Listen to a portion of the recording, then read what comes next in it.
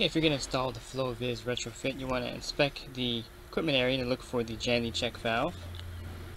And it's important to put it on the right location, even if you have several check valves.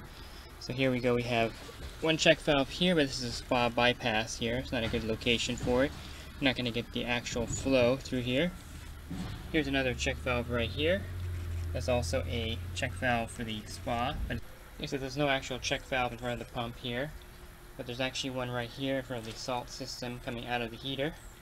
That would be a good location for this retrofit. So just look at the valve and see if you can read the manufacturer. This one says Jandy, so the FlowVis Retrofit will fit here perfectly. Here's another set of equipment that's perfect for the FlowVis Retrofit.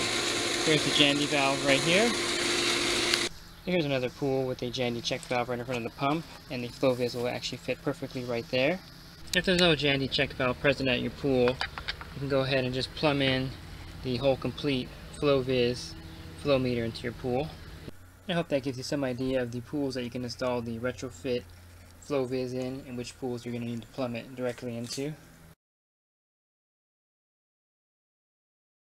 So if you have one of these Rainbow Chlorinators with a FlowVis hooked up, just use caution where you install it, and also check it frequently to make sure the tablets are actually melting in there.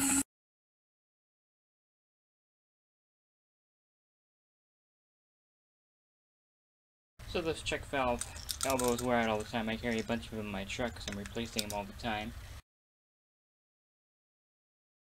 So I'll open it up and I'll show you that the tablets have not been dissolving in here.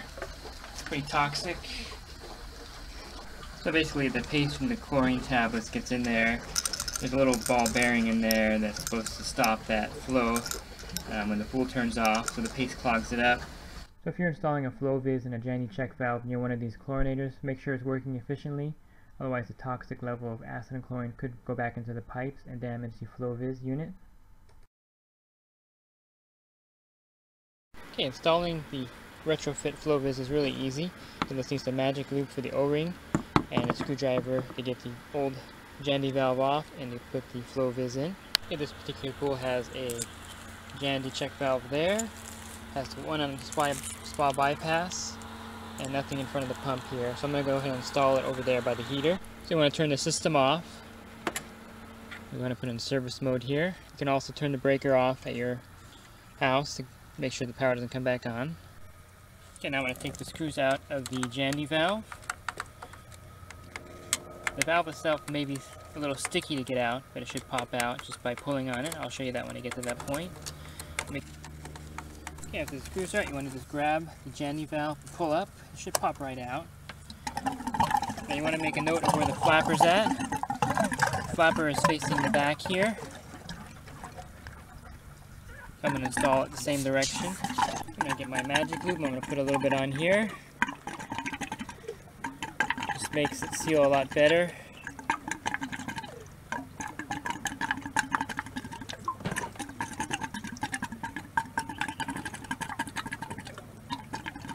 Stick the FlowVis in here. Remember the flap was on the back.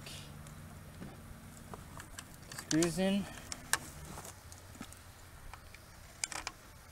Okay, when you go to tighten the screws, you want to do a star pattern, like you're changing your spare tire, flat tire with a spare. So I put that one in front, and go to the one in back, cross over to this one, and just double check all the screws to make sure they're tight. And that's it, the installation process is finished, so pretty simple.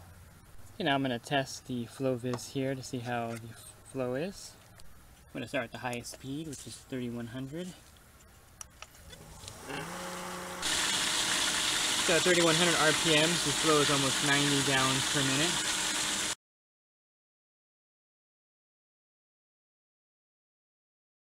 That's a look at installing the FlowVis Flow Meter Retrofit in an existing Jandy valve.